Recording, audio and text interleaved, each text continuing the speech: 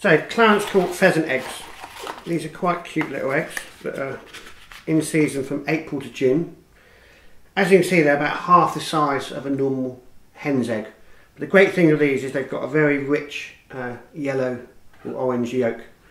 But today I'm going to do chopped livers on toast with a fried pheasant's egg. Okay, so I'm going to firstly cook some chopped shallots in some butter for a couple of minutes.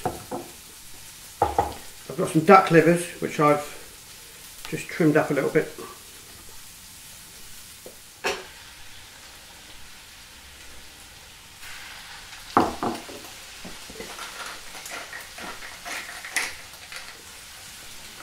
A little bit of crushed garlic.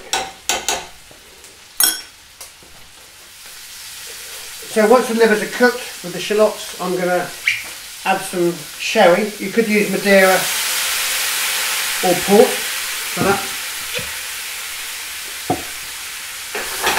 And I'm really keeping these nice and pink, these livers. So you could use your food processor, but I'm just going to chop these by hand whilst they're still hot.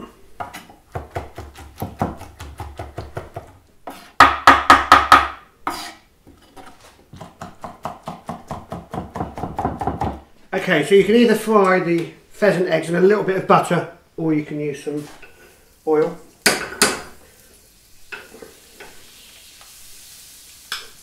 Which are perfect for little individual fried eggs. And I've got some toast.